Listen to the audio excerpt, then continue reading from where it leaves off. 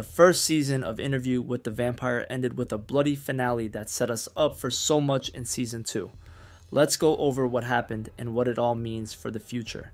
The season finale, titled The Thing Lay Still, was a lot. Claudia and Louis plotted Lestat's end and their escape under the guise of an over-the-top Mardi Gras ball. After poisoning the blood of one of Lestat's chosen victims, Claudia and Louis delivered the death blow to Lestat. There is a poetic symmetry to Louis using the same cane knife to slit Lestat's throat that made Lestat first take notice of Louis in the streets of New Orleans. At first, Louis told Daniel that they killed Lestat and put him in a rug before Claudia and Louis sailed off for their new adventure. However, Daniel smelled Louis's lies from a mile away. He read Claudia's diaries and noted how she seemed to hate Louis for a while. It wasn't the adventure of their lives, as Louis had painted it. Between Claudia's diaries and Louis proclaiming he's been telling this story in front of Armand, we'll get back to him later, who he called the love of his life, Louis suddenly became an unreliable narrator. When Daniel started directing Louis's story, new scenes of Lestat's death unfolded. In this version, Louis angrily told Claudia she couldn't burn Lestat's body, and Louis sobbed while holding a dead Lestat. Most importantly, Louis put Lestat in one of their special trunks that could be locked from the inside, knowing it would wind up at the dump where many blood-filled rats might help a weakened vampire regain their strength. Lestat is not done and will return to us in the next season.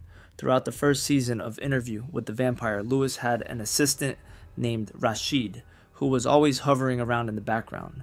Sometimes he would take care of Louis's affairs. Other times he would tend to Daniel or offer his neck to Louis.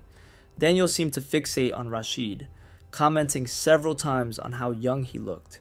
Was this because he found him attractive, or was it because he recognized the man from his previous encounter with Louis? At the very end of the episode, it was revealed that Rashid is actually a 500-year-old vampire named Armand, whom Louis calls the love of my life.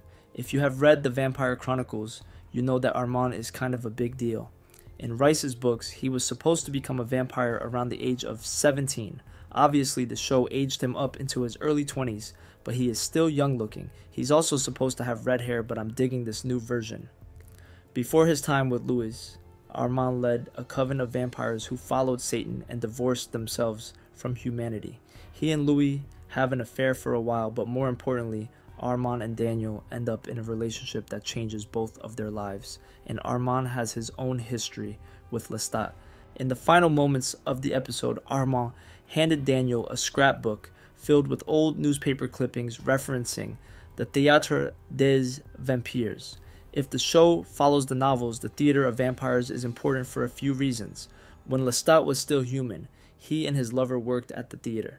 After becoming a vampire and inheriting a ton of money, Lestat bought the theater he loved so much. Through trial and error, they renamed the theater the Théâtre des Vampires and put on shows in which vampires entertained human patrons by performing harrowing acrobatics.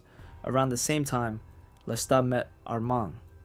The two had drastically opposing life philosophies, but eventually Armand decided that living like Lestat, connected to humanity, was a better way to spend his immortality.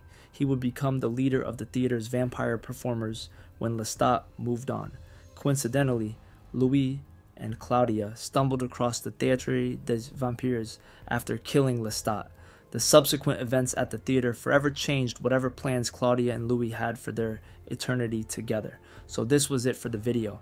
In the next video of Interview with the Vampire, I will tell you guys that what will happen in Season 2. Till then, keep watching Film Buff Baby.